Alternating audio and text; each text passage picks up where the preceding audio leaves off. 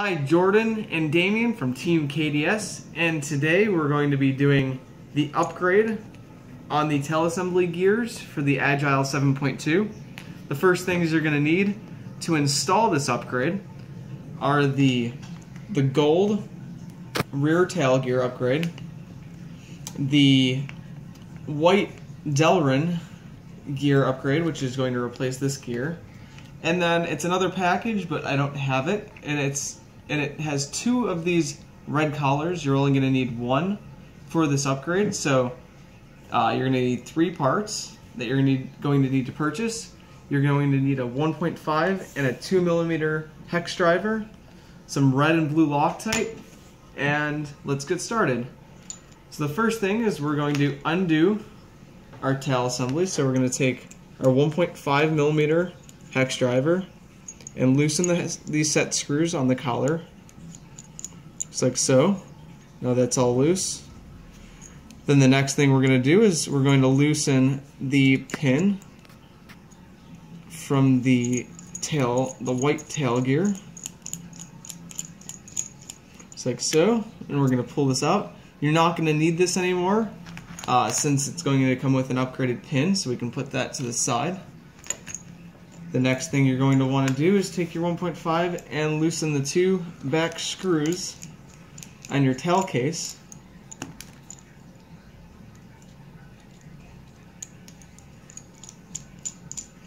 And what that's going to do is let the bearing slide out. So what we're going to do is pull this back, pull this gear out. So we're going to put that to the side. The next thing we're going to do is we'll pull this little red collar out as well. Put that to the side.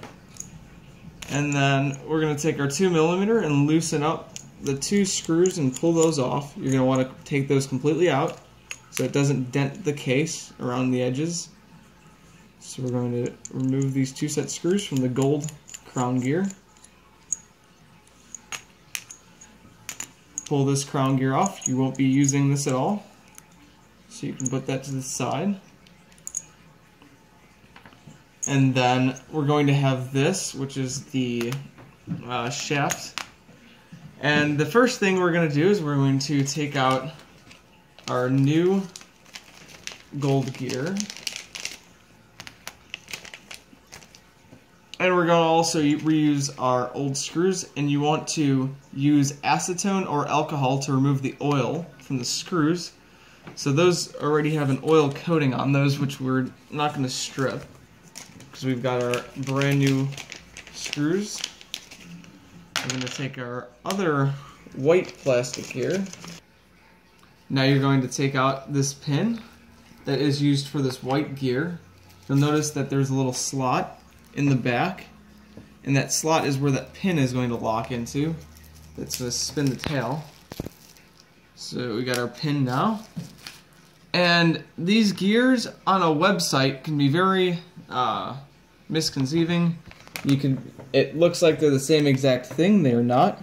So you're going to notice these teeth on the old gear are a lot thicker. And it's a lot smaller of a gear. The new gear is a little bit bigger, a lot finer teeth, more teeth. The old gear right here is a little bit taller, and it's a little bit smaller, and the teeth are a little bit different on this one compared to the new gear. So you do need to buy both of these gears to confirm that. And the old white gear, this has a pin that screws in that you tighten to lock it down to the shaft.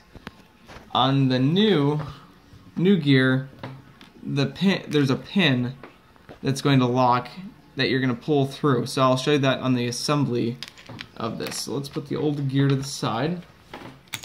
The first thing you're going to want to start with is you're going to pop this bearing out. If it doesn't come out easily, or you can't get it out, you're going to have to take some heat to this. So just take a lighter, something just to warm this up, just to get the Loctite or any of the bearing glue loose. The next thing that we're going to do is we're going to take our red collar, this gear, and our pin. We're going to take the shaft right here, slip it through halfway, just until it's below the bearing. Take our new gear and slide it in. Then the next thing is you want to line up, make sure that, because there is two slots, you want to make sure that the flat spots line up on both sides. And you're going to want to push these together, make sure there's no slop. Then we're going to take our 2mm driver with our little set screw from before, and we are going to use a little bit of red Loctite on this part. So just on half of the screw, just a little bit of red Loctite. You don't want to do the whole screw and then wipe off the excess, just so it's in half the threads.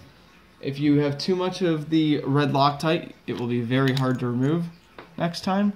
So push the gear and make sure you line up the flat spot and start screwing this set screw in until it touches, and back it off just a tad bit, and then make sure it fits snugly together and wiggle it just to make sure that you're not tightening it off of this flat spot.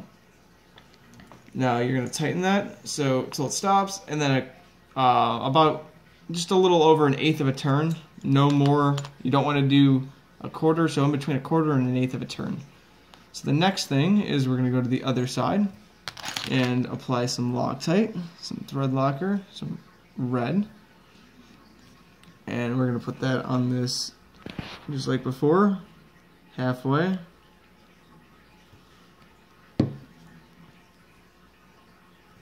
And then we're going to do the same thing. We're going to tighten this down, just like so, till it stops, and then our turn. So now this is all set. Then the next thing you're going to want to do is take your red collar. Make sure as well, you're going to notice there's a lip. The lip of the red collar is going to touch the bearing. So make sure the flat side is facing that way. The lip is going to touch the bearing so that this is not rubbing. Then you're going to take your red collar, slip that on, take your white gear, slip that in, and now you're going to want to take this whole shaft assembly and slide it all the way through until it gets to the other side. This is a little bit hard to do. Got this. It's just like so.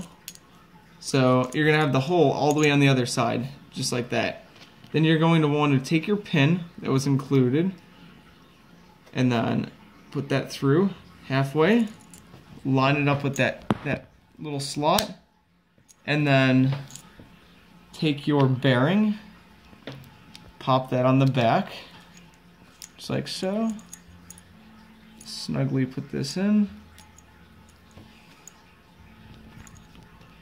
You're going to take a little bit of force to get this bearing in, so you're going to want to take your finger, hold around both sides of the case, and just make sure that bearing is nicely pressed in. The next thing that you're going to want to do is take the little end screws with some blue thread locker, and we're going to put some Loctite. And this one you can do the whole thread. Just wipe off the excess. We're going to screw this in. You want to use blue Loctite for the reason of these little screws can strip very easily. So you just want to do it till it stops in a very, very small turn. You don't want to tighten these down too tight. They're not going to come loose too easily. But obviously that thread locker is very important on these parts. So we're going to do the same on the other one. Screw it down till it stops, and then just a little bit of tightness.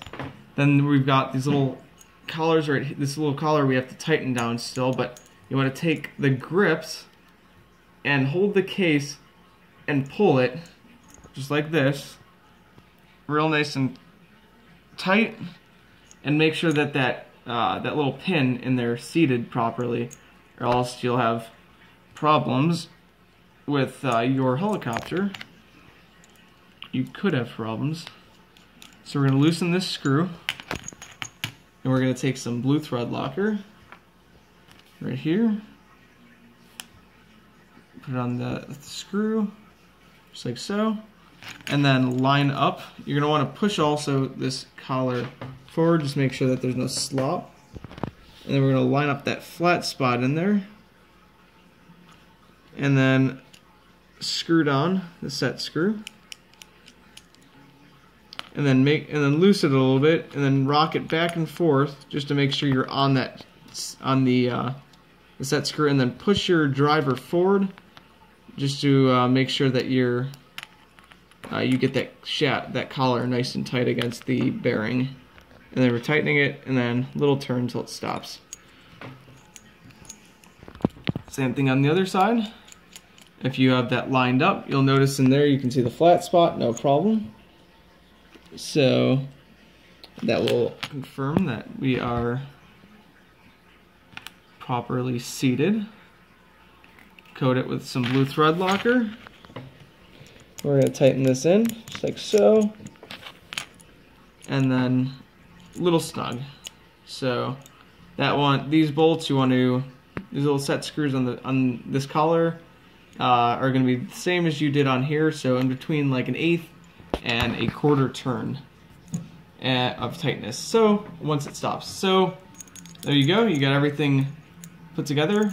Pull this back and forth. Make sure that you don't feel any like rocking. Pull this back and forth, make sure there's no slop, and there you go. This is all perfect. It should spin very freely. And I hope you guys enjoyed this video. Hope this was helpful. Thanks for watching, and have fun flying.